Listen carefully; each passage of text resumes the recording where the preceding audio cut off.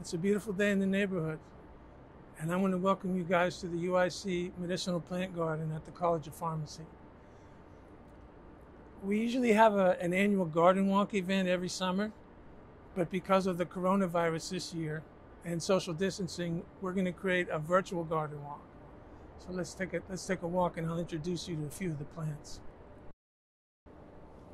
This is foxglove digitalis purpurea.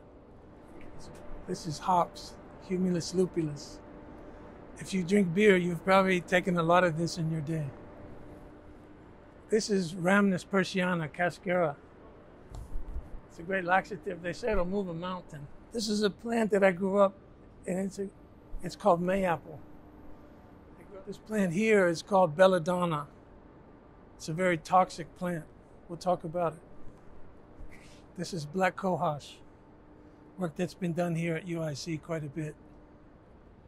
This plant here is called wormwood or artemisia. And this is licorice, Glycyrrhiza glabra.